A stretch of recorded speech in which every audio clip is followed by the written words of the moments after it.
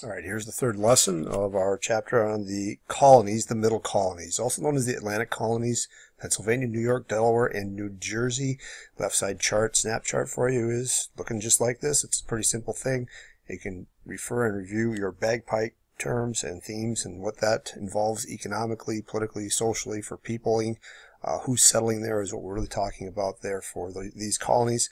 And put that into your left side. There's a second essential question here on the Quakers and the Puritans. We want to be able to compare and contrast them, identify some similarities. There's a STEM statement for you at the bottom where you could make a thesis or a mini claim statement on what their differences were, but yet what were their similarities. So some left side preparation for you and a little bit of structure to get you going.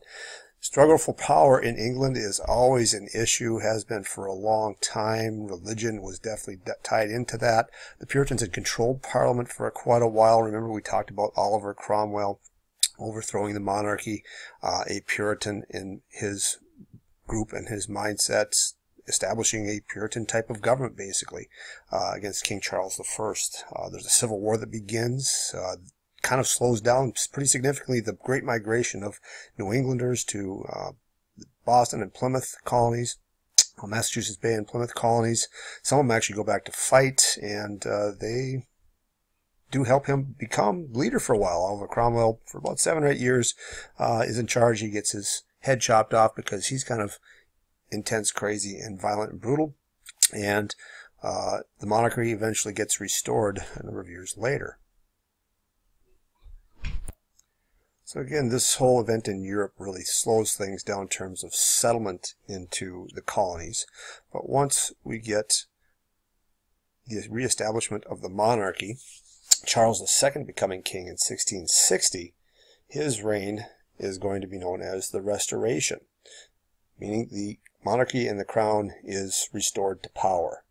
And at this point, after about almost 20 years plus worth of not much colonization going on, England can resume colonization of the New World. And this is where we get at the influx and establishment of our Middle or Atlantic colonies, the Restoration colonies. And they are located in a significant spot. We know that we've got Jamestown down here in the south, one cluster of colonies, and the New England Puritan Pilgrim colonies, Plymouth colony, Massachusetts Bay colony up here as well. However, there is in the middle this other colony controlled by the Netherlands, Holland, the Dutch, and it is known as New Netherlands. And its principal port city is New Amsterdam. Amsterdam is in Holland today. And so we've got these two English colonies established, and in between are the Dutch, who are a problem. And you can imagine, as the English want to have more land and expand more into the west and in the interior of the continent, and people in Jamestown are also doing the same thing, there's a little bit of a problem here, and there are those people of Dutch background, the Dutch, in the way, and they're major competitors in Europe and the world scene and world trade, so on and so forth. So this is going to ultimately result in some conflict. And so New Netherlands is the name of this Dutch colony. The Dutch are especially into just trading goods. They were major shippers. They had a major fleet of ships that sailed around the world. They had a company called the Dutch East India Company. They sailed all the way over to India and back into the New World. They're really trying to establish a center of trade and trade exchange of goods with the New World, North America and Europe. And this particular settlement of New Amsterdam is going to be, going the wrong direction here, is really going to be the center of trade and one of the most important centers of trade in the New World, established by the Dutch. And so this Dutch East India Company also then has kind of a sister company that's established when they come settle in the into the North American colonies. That is the Dutch West India Company. They encourage settlements and encourage settlers to their colony by offering land to those who would pay for others to come there and establish the land. And they settle a lot of territory and land right up the Hudson River. And this system is called the patroon system, very much like the headright system used down here in Jamestown. This is a way in which they encouraged people to come and settle the land. And these patroon ships were given to individual wealthy people who had money to pay for other people to come over, just like the headright system did. And they basically controlled that labor force and controlled that land. And they kind of ruled like kings. They had their own courts, their own laws. They basically set up their own little kingdom and world in the New World in this colony of New Amsterdam. And they also, not only, as I mentioned before, owned the labor, they owned basically a share of the crops and got a share of the crops in this process as well. So, as we said before, this is very much most similar to the headright system in Jamestown. There's a lot of work needed to be done in the New World, and there's a big shortage of labor. And so indentured servants down here in the Chesapeake Bay colonies is the way in which the work was done, or they got workers to do the work and attracted them to the New World, and the patroon ships was how things were done in New Amsterdam. There it is, the correct answer. So England takes over, though, New Amsterdam. There's competition here, right? This is one of our major themes in Chapter 2. What's the result of the Age of Exploration? How did it impact European countries? There's a lot of competition for space and trade, and there's wars that pop up because of this. And England's a little bit jealous. And the harbor that's there is a very natural harbor. It had access to the interior of the continent through the Hudson River Bay, or Hudson River.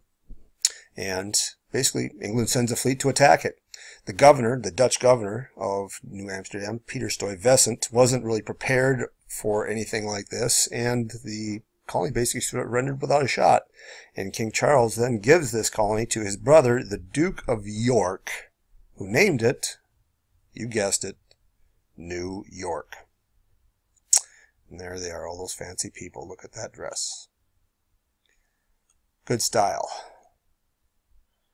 New York is a proprietary colony. One of the key terms that we need to know, we'll come back to this again a little bit later on. This is one of the political things we could categorize for ourselves in our left side snap chart. Proprietary colony refers to a proprietor. If you imagine somebody who is a store owner or owns their own business or store, you are the proprietor of your own little store. They were the proprietor of a huge colony in a huge area of land. They controlled the land. They established the government. They decided to determine what was going on there in terms of life in that particular colony. And compared to the New England colonies, the New England colonies really voted and elected their governor and their assembly. But here, the proprietor is in charge of directing everything that happens with the government and the colony and the political system there. But by 1691, we start to see a trend happening in that there's more independence given, and the English government allows citizens of New York itself to elect their legislators. And proprietors eventually kind of go away. So we have a little bit of a sense of democracy in a way for those religious believers and those who are members of the church in New England, having a vote and saying things and not directly controlled by the king and parliament back in England. And eventually that does happen here in New York also. The population of New York is very diverse, and this is one of the major themes for the Middle Colonies compared to New England and compared to the Chesapeake Bay colonies. There is a smattering of all kinds of people. Just from the very beginning, the Dutch, establishing a port here of New Amsterdam, which is going to be present-day New York, has a lot of trade and activity from all around the world in Europe, and so a lot of people settle there. And what is going to transpire here in the future is that they're going to encourage the settlement of people from around the world to settle there as well, especially in one of our upcoming colonies, Pennsylvania. So they have a really diverse population. The Dutch, the Germans, there's Swedish people there. The Swedes actually had a colony down here in Delaware, and Native Americans as well. There were some Brazilian Jews. Some of the first Jews to settle in North America actually were in New York. By the time we get to 1664, there were 8,000 people in New York, which was pretty darn big for North America. There were, however, some slaves in these middle colonies. Slavery is just not at this point in time in the colonial period a characteristic of the South and Jamestown down here, but it is something that is allowed for in the other colonies. But we'll just talk about the factors that allow it to be more dominant and predominant in the South versus the North in the future as we go on. So there's significant variety in terms of people and the peopling of the middle colonies, especially New York, and the growth is fairly big as well because of that port connection of New York and to the New World and to the Old World, to Europe, so on and so forth. But it's a big area, this land that's given to the Duke of York. And so the Duke of York eventually gives some of this to a guy by the name of Lord John Berkeley and Sir John Carteret. They name it New Jersey after an island of Jersey after the island of Jersey in the English Channel, which is where Carteret was born.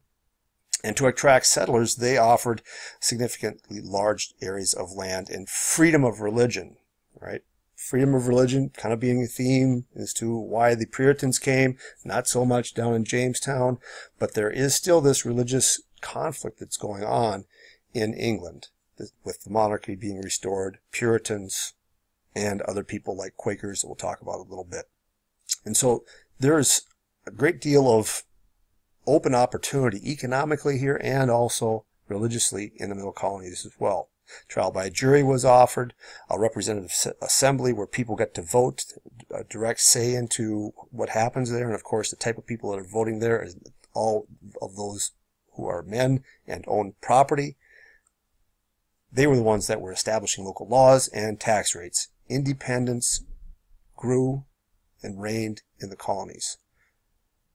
The population of New Jersey, also religiously diverse because of this. It had really no natural harbors or a major port city like New York, and so New York, again, is very dominant because of that and grew more and more because of that, and other places relying on things coming into New York and into the other colonies. Eventually, the proprietors here kind of go away again, and they sell their shares in the colony and their land and their property to other people. And eventually, in this case, it becomes a royal colony, which means the king became more directly controlling of the colony. Yet the king, ruling from so far away, can't really control things very directly or be too controlling, because that actually takes people to do that, and that's expensive. You have to pay those people to make sure that things are controlled exactly the way you want it. So therefore, they still have a lot of autonomy and independence. Our next colony is Pennsylvania, known as Penn's Woods. And King Charles gives this area to William Penn to pay off a debt that was owed by him to William Penn's father. And William Penn was a Quaker, and the Quakers had ideals that were very different and conflicting to the Anglican Church and the English Church. And they were oppressed and persecuted as well for these ideals. And as a way of promoting the growth of English colonies, he is given a charter to this particular massive area. The debt is also paid off to the Penn family. And William Penn sees this as an opportunity to place his Quaker ideals into practice and try to set them up in this colony in kind of a whole. So the Quakers, also known as the Society of Friends, believed that everyone was equal. Everybody had an inner light to salvation, and that everybody had a personal kind of a connection with God. There is no clergy or top, religious leader within the group. They were pacifists, very important to understand. And they refused to use force for resolving any issue and to fight in wars. So if you can imagine, the Quakers are a problem for kings just in the fact that when a king wants to wage war and raise an army, the pacifists would resist that and not want to support it, and perhaps other people would say, hey, I want to be a Quaker too because I don't want to go to war. So therefore you can't wage successful wars and be competitive in Europe. And so they're conflicting because of that, but also they're not a member of the Anglican Church. And the Church of England and the official national religion of England was the Anglican Church. And they're into their own Protestant group here now, as we've talked about before, one of many, who interprets religion and connections with God and Christ and so on and so forth differently. And so these are all reasons why the king has a problem with them. And they're also unique in that, this concept of everyone is equal really transforms itself over to and carries over to Native Americans. He signs a treaty with the Native Americans and purchases the land with them on a basis that was considered to be fair. He didn't believe that Native Americans should have their land taken from them. Settlers should pay for it fairly. So therefore, in Penn's Woods, there was generally a pretty good degree of positive relationship and positive interaction between Native Americans and the settlers there.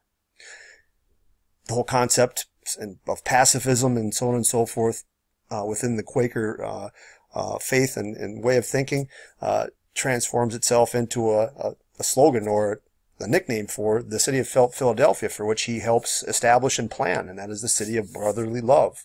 When they would pass each other on the street, another man would say, "Good day, brother," and if it was a woman that he was passing, they would say, "Good day, sister."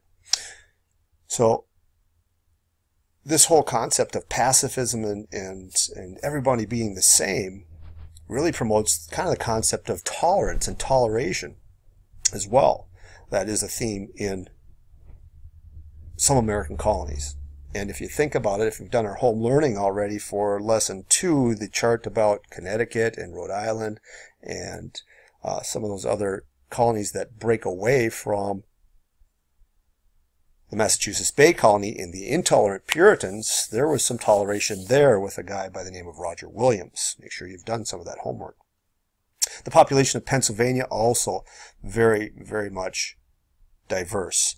Penn advertised throughout Europe, "Come here, religious freedom, everybody's the same, practice your religion," and so they did. And it's probably one of the most diverse colonies there is because of this. Significant numbers of German settlers and Dutch come there, and these German settlers were very, very good at farming. And the land in Pennsylvania especially was pretty darn good for farming, especially in the southern and western parts of it. And so these German farmers and other farmers as well make it very agriculturally prosperous. And as I mentioned with the other colonies, gradually this proprietor, which William Penn also was, he basically drove life there, releases some of his control over things, and people get political liberty on top of the religious liberty they already had. And so the Charter of Liberties, passed in 1701, allowed colonists to elect their representatives to a legislature. You see some themes here now developing over time, right? Between the colonies. Despite differences in backgrounds as to why they were settled, there are some common things that are happening here. The Swedes settled southern Pennsylvania. A Charter of Privileges also allowed them to form their own legislature to represent Swedes.